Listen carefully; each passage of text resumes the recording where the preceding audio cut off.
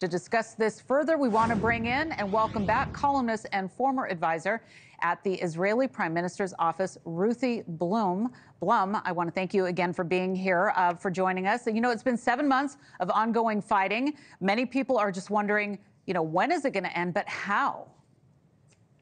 Well, it can't end until we destroy Hamas and return the hostages. Okay? That's the short answer. In the meantime, we're working towards that goal. And if the Biden administration weren't constantly tying our hands, we probably would have been able to do it sooner. At the moment, for example, we are operating in Rafah, but with precision, very carefully and with precision. And it didn't help that the International Court of Justice said that we had to cease operations in Rafah. So at the moment, we're doing a delicate dance, and that has to do with Washington, predominantly. You know, a lot of people wonder and think if Israel could fully eliminate Hamas. Obviously, that is a big-ticket item. Is it possible? It's not possible to eliminate every Hamas terrorist. Okay, there are still ISIS terrorists in the world as well. The issue is eliminating Hamas's military and political capabilities in Gaza and elsewhere. Of course, there are always going to be terrorists. You know, that there are terrorists all over the world, and especially since these ones are backed by the Iranian regime, you know, it's not likely to disappear. But yes, it is definitely possible to eliminate their stronghold on territory. You know, when we take a look at some of the video that we see here coming into our newsroom and what's happening in Tel Aviv, I know that you've got your finger on the pulse of what's going on. What's the mood like right now? You know, you hit the nail on the head when you said that the public is becoming more and more divided. But the division is, you know, it's interesting. We all agree. Our hearts are all broken for the hostages, for all the people slaughtered on October 7th. And for our soldiers risking their lives and many dying in this war. Okay, we are all in agreement.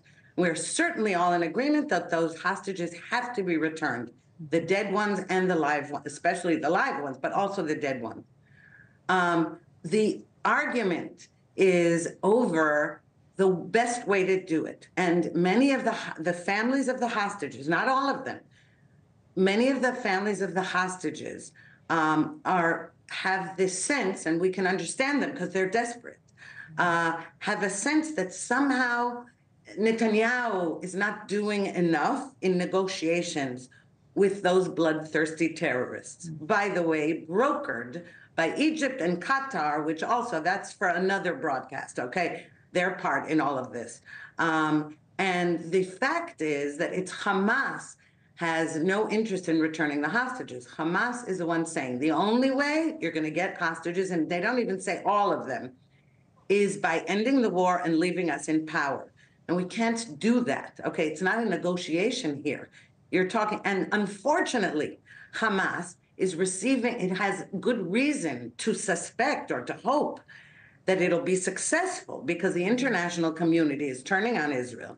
And Washington, our best friend, is saying, you know, hold off, be careful, and even hinting that we're possibly not allowing enough humanitarian aid into the Gaza Strip, or that we're killing too many civilians, all of which are lies.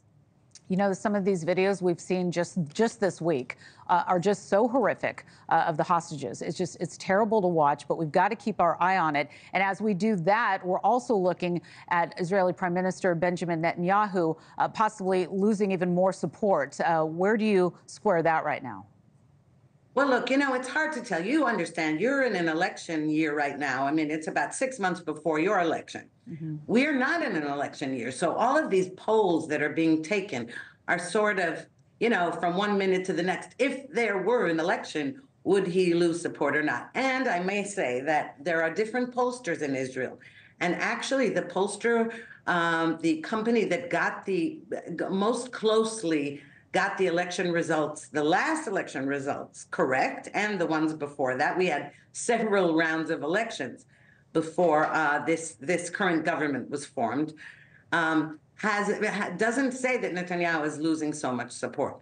Yes, he's losing some support. And according to that poll, if we held an election today, we would have another impasse. It would not be a clear-cut victory for the anti-Netanyahu camp.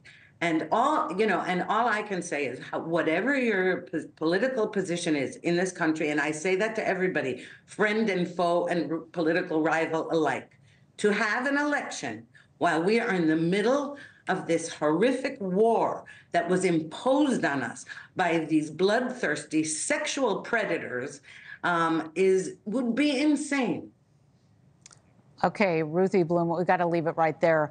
Thank you so much for your perspective. As always, we'll see you again soon. Thank you. Thank you for having me.